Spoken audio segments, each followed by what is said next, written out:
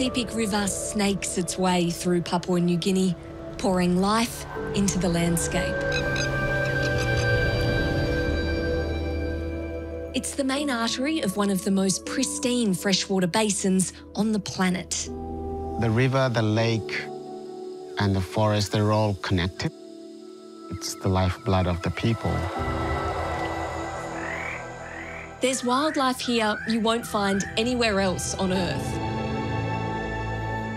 Rainforests as far as the eye can see, and 50,000 years of living culture.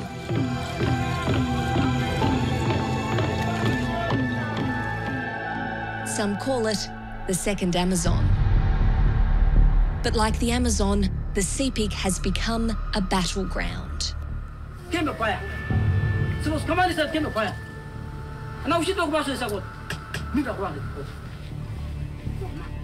PNG is the world's largest exporter of tropical round logs.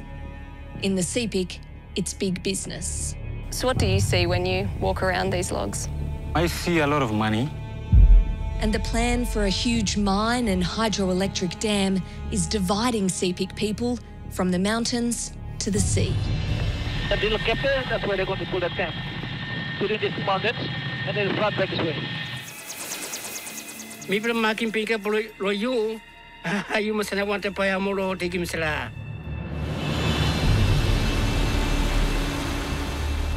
here want development, but they also want to protect the environment that sustains them and their culture. Can they trust the logging companies, the miners or the government? There's a battle shaping up on these waters.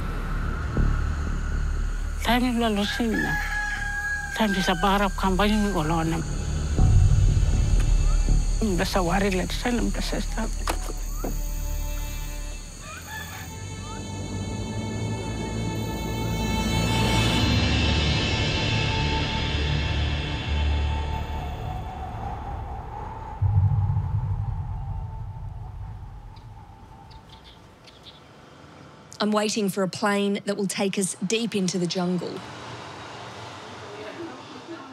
When I started as the correspondent here, I heard stories of conflict in the far reaches of the Sepik. A controversial mine proposal, claims of a logging land grab, police brutality, even killings. But people didn't want to go on record. Since then, my colleague Tekla and I have tried to get first-hand accounts, but it's tough. Communications upriver are patchy at best. Now, we've finally got a way in. We've made contact with a local landowner called Luke Amiel. He's encouraged us to come and see for ourselves. We're not sure what to expect. All we've got is Luke's phone number and a mark on the map for the Adwaki airstrip.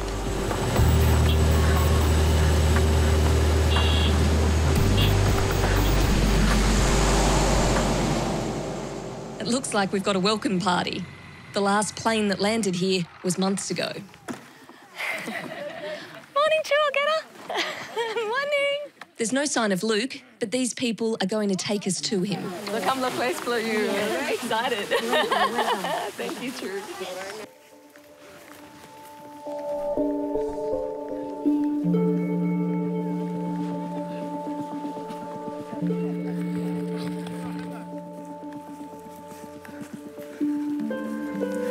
Gonna get burnt. I'm not built for PNG sun.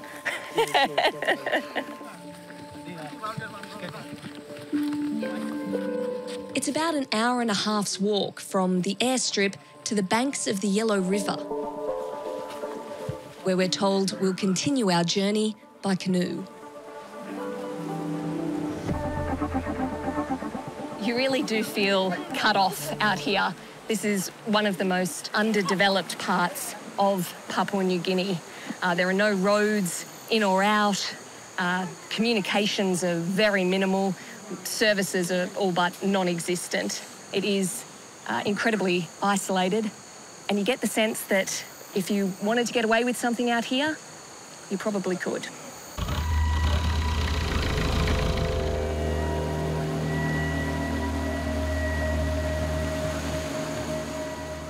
This is the heart of the Upper Sepik Basin, an untamed wilderness of marshlands, waterways, and hundreds of species of trees. But it's giants like these that are most prized by the loggers. We're on the Yellow River, which is one of the tributaries that feeds into the mighty Sepik. It's also the western boundary of a massive and controversial logging area.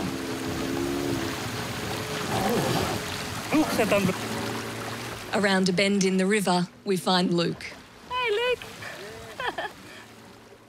For over 10 years, Luke's been a thorn in the side of the logging operations here. Luke. Natalie. He says he never gave consent for logging and he wants it to stop. Luke claims the company brings police here and he says they intimidate landowners who oppose the logging. Me no like logging. Logging activities embarrass more environments. Company na policy abuse him. Human rights plan a welfare plan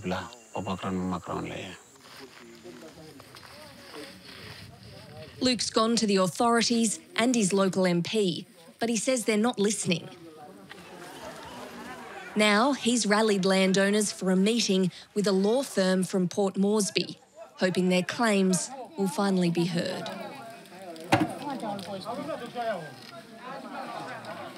Crown blue. All car machine come inside. Now I'm more ripping you to go out the country blown. Skin peak or catina giving you. Meat la hapus a molkeke. You want to Gali? The landowners have gathered here at Yellow River High School. Some have walked for 5 days. Because me blow by in China, Tingima. Now all is the line. How only come resources you mean, all LB you mean? Environmental lawyer Arthur Dahlia and his team travelled 2 days by road and river to be here. Luke's complaint convinced them to come. They're here to see who else will step forward. Me like you must buy the one big plan, lol.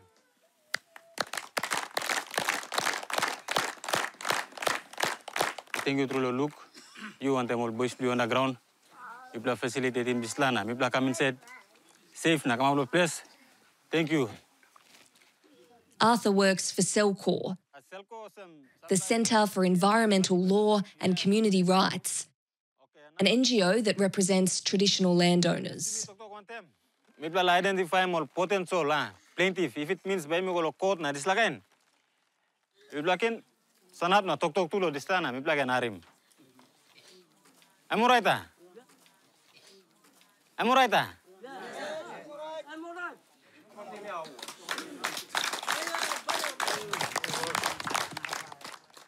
Can I say me on the LG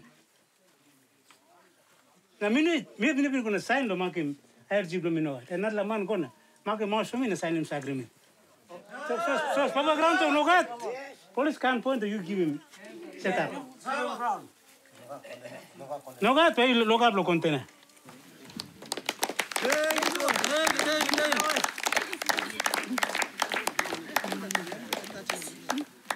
Policeman come to man at in, no one by evidence.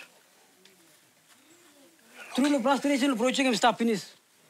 One starting policeman make him so many years ago finish. Middle of change the people will pay finish. Now all this time. Cross come on, kill. Come on, when stop more. Suppose come on, stop it. Me to Charibla. All my little stop it or sell with. Me wait stop. But I came up. You let him kill. Came up. Suppose come on, came up. And now she talk about this. I got me talk about it.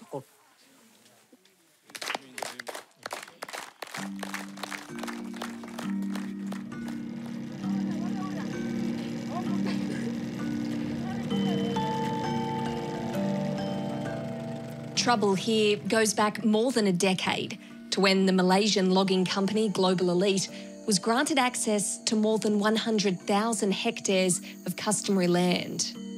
The company told us it obtained legal consent.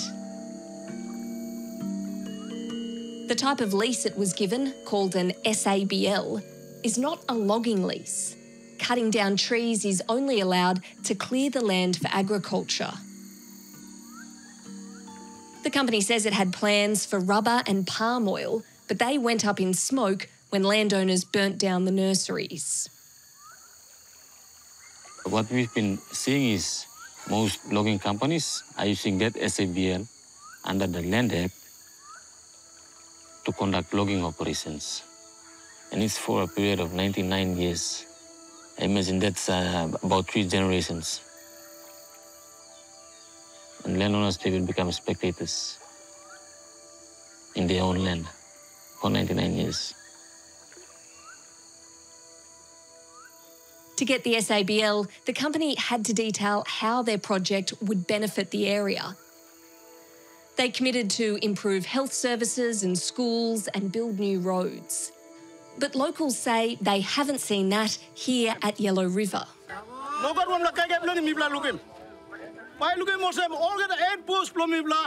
School, primary schools, elementary schools, since 10 years now. 10 years in operation is stopped.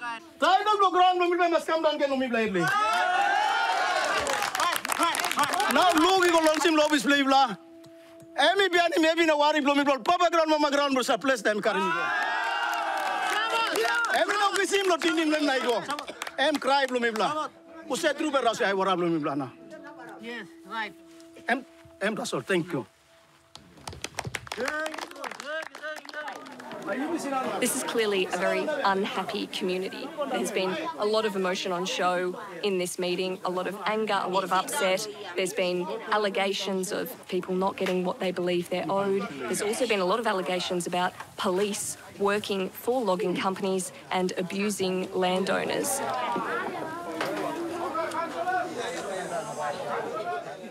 Luke has his own story of police violence. Porque all get a whisket plemi tit plemi mouse plemi mixing big la pagrap. La life plemi risk. All put can burn me all like sagging me punan, all pushing me punan, but me only mine. Me talking more me no criminal. All looking me lo condana le mori 1 week. Because all been open fire na bullet kisi mall community na say pla market. Landowner Narox Nanaro tells us a policeman brought in from Port Moresby shot into the crowd during an argument.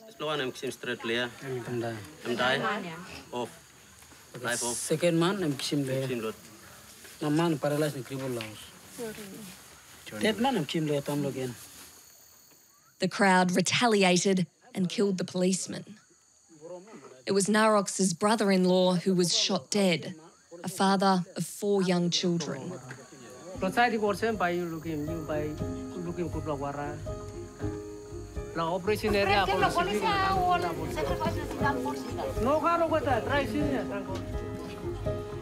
We've confirmed that Global Elite has been bringing officers in and paying for their food and accommodation.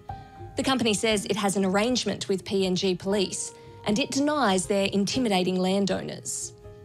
But we've been able to get a hold of the police commissioner and he tells us he's banned deployments that support logging operations. He says the officer involved in the shooting should never have been here and he wants anyone with a complaint to come to him. We've also seen a confidential report from PNG Defence that backs up claims of police using a shipping container as a jail cell and that warns logging companies are, quote, using police to bulldoze over the rights of landowners.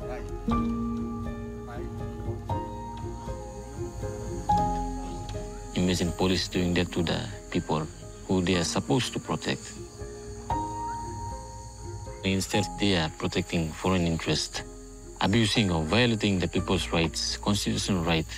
That's how these people are being treated by the police force, their own police.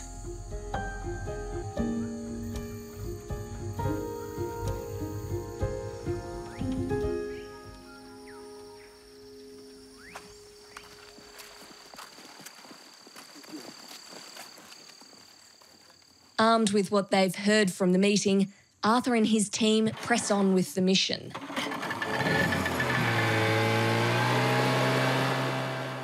They want to see some active logging. So do we. We're heading downstream to meet with a landowner called David Vanimo. Although no one at the meeting spoke up for the company, there are people who've consented to the logging and are benefiting from it. David is one of them. He's invited Arthur to see the operation. So masin cutting po ko tamlo finish. Bukan ko finish kusti ba kan lasi bikin. Emi ada selalu masin ko klorot emot. Okay, so go block by block ah. Yeah, ko block by block. So anon baba kron no sa nim consent no consent the block na kati diwa come out. The company says it has the proper landowner consents, but Arthur is investigating to see if they're following the rules. Land is communally owned. It's not owned by just one single person. So consent basically has to come from everyone. And the company is doing the total opposite by just getting individual consent forms from the people, and that's how they go in and cut trees. So, okay, 40,240. This is the log number 40,247. So these are the... So this is more than 4,000 logs cut. More than 40,000 logs cut from this FC already. So this fellow DY, Emmy belong low place below you? Like simpinis money name no DY almost talahan block company now. David says Global Elite pays him 150 kina a fortnight, about $60 Australian. We got to play Mary. Nah, we got 8 plapik nini. So school fee, all narbla triple, all 150 la 1 pik nini. So we say pay la 1 fortnight la school fee la so 1 la fortnight me pay la narbla pik ni la fortnight me pay la narbla pik ni. We play Islam, we play waring, we play ting Pagrabim marine resources, masani lawaran, environment pagrab, planti something and pagrab inis. System lo all people to mane senis. Na you mistap la narapla system. Na you mistala money.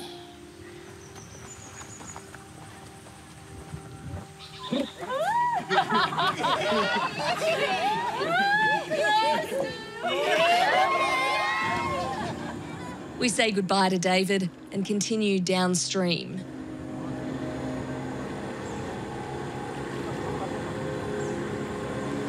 So we're just coming up to the Sepik River. This is where the two rivers join.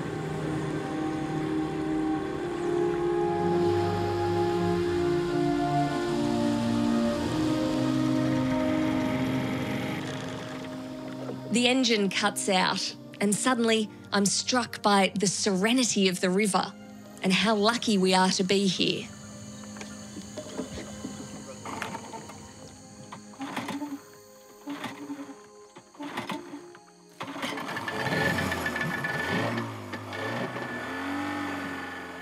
Then the motor kicks back in and we're on our way again. We're going to Global Elite's port at Elamuli, where the logs from Yellow River are loaded onto the barges and transported down the Sepik. It's the last stop on Arthur's journey. This is the log pond. This is Elamuli. These logs will be sent overseas, mostly to China, where they'll be milled into things like floorboards. So what do you see when you walk around these logs? I see a lot of money, but I've been to the villages where these logs come from to see things like that. I am sad and I feel for them, so I will try as much as possible with my team and the organization. We will see how we can assist them in our capacity. People are missing out. It's time to leave Arthur and take to the skies. We're in safe hands.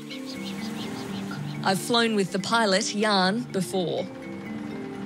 The The chopper is the only way we can get to our next stop, Armour, in the mountains on the other side of the river. Global Elite and one of its partner companies have logged here too. But in the last few years, they've come up against one of the most powerful men in the Sepik. Mr. Wapanai. Recently re-elected MP, Johnson Wapunai. Hello, Nelly. Good to see you, Mr. Wapanai. Thank you. After winning another term, Mr. Wapunai is back in the community that raised him, spruiking his credentials as the man who stands up to the loggers. Somebody needs to tell us what they need to invest after they harvest the log. That has never happened, so I wouldn't allow you to go move beyond where you started. So that's what happened. So they're going to go beyond. I've been elected the second time and I'm still in power for the next 5 years. They won't push me over.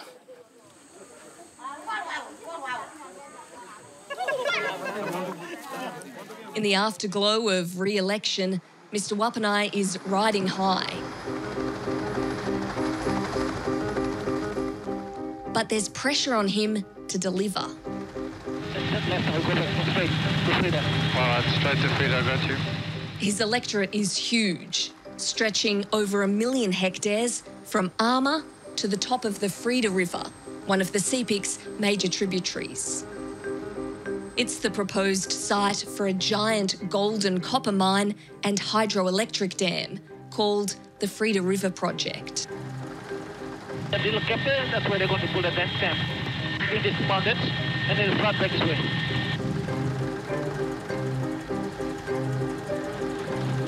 Welcome to Food Airstrip, guys.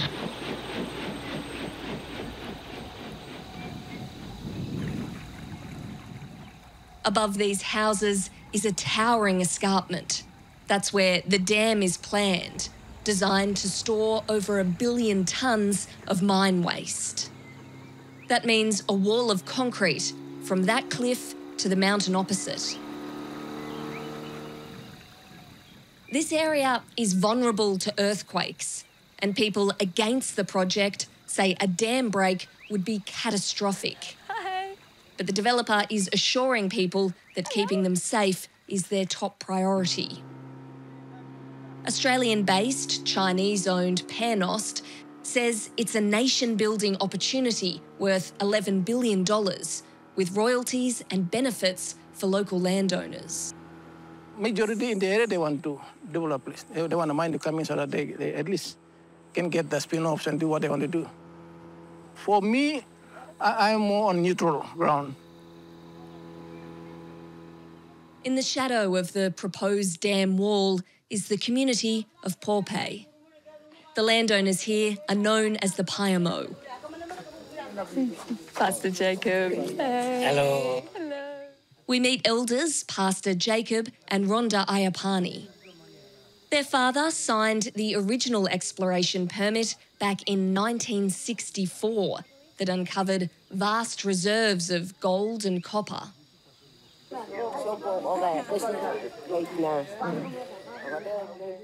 Now, the application to start mining is in play. They want to make sure they get their share. Berita man masih hate. Ibu pera. Berita man masih hate. People something kapan Pacific mas lugu sapelo silatin Payamo tribe. I'm heavy. People making pinka lo you. You must not want to Payamo lo tikim sila. There's been disagreement over who the primary landowners are, and the Payamo are calling on Johnson Wapunai to make sure they're properly recognised. Nah, me talking Johnson. Me pula puskan ke lain.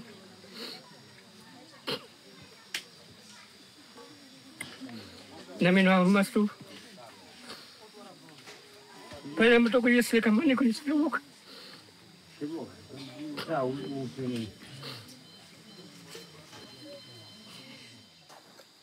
Bila tok tengok di blok kata, online beri belah here, we sering sim casting vote lemi, now number 2 time we win ke, terus kata lah siapa dia lagi me, misal we plus kata lagi me, and we belah politik mesti wasim. Papua New Guinea mamla people country in the people Thomas la size mine also corine mine natin. Mi plus tariri ge rasla fuida mine am kam starting ya. Igo nan bla kam big plan married. Now begin bla bla ken married now karim begin now bla ga wal tumbuna.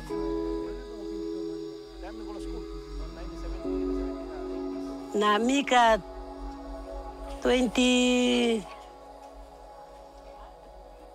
la tumbuna na amistad. Mi pera liko semain mas kama na. Mi bla mas looking na people and pradai. Tata maini kami sada mas kawa borsem. All white man yet okay northsem na you guys stop. Because what I make him a good house, good passing, good something. By sleep kirap long was.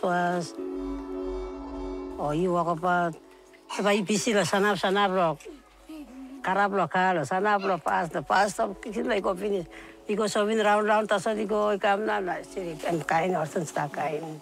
Let them come up.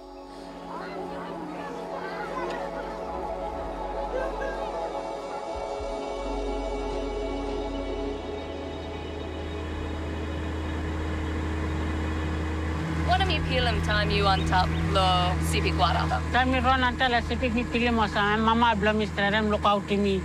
Na give me kai, give me water so me can drink that water. Me na pain sick. Everything comes from the river. Yeah. I'm on the middle Sepik, about 200 kilometres downstream from Pohnpei, with a crocodile and local elder Matilda Pinga. She worries what could happen if the Frida River project goes ahead. Oh, but the waste plangan bagat sili mob na ground na balawol. Nobody's like kain ground na. Bamdan na blocking garden. Or something badai. Clans from the area are gathering at Corregu village for a celebration of the traditional food and culture of the area.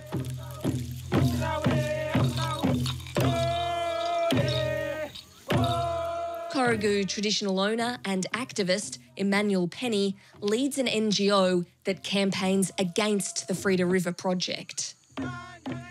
I'm legally request as mi bla talk. Mi bla like independent body ba walk about want to yubla na yubla go law. Village to village, community to community na yubla walking FP can.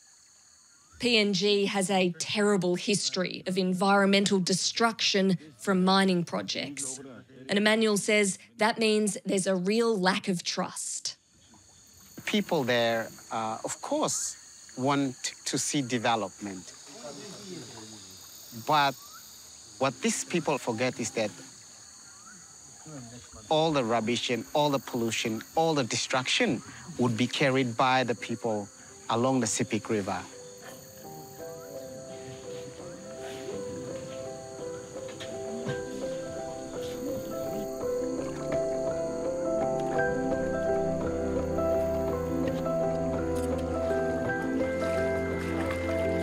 Me go check la round wara sa me free. I Mr. La freedom blooming.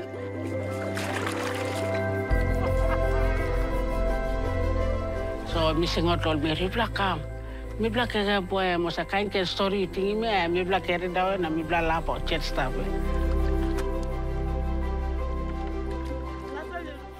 Me worry loss about me losing. Sinan silip bla me. La go la no bla life. Time bla losing na. Time di sa parap kampanye mi ko lo na ma. Time di sa mi sa worry let sa lam sa stuff.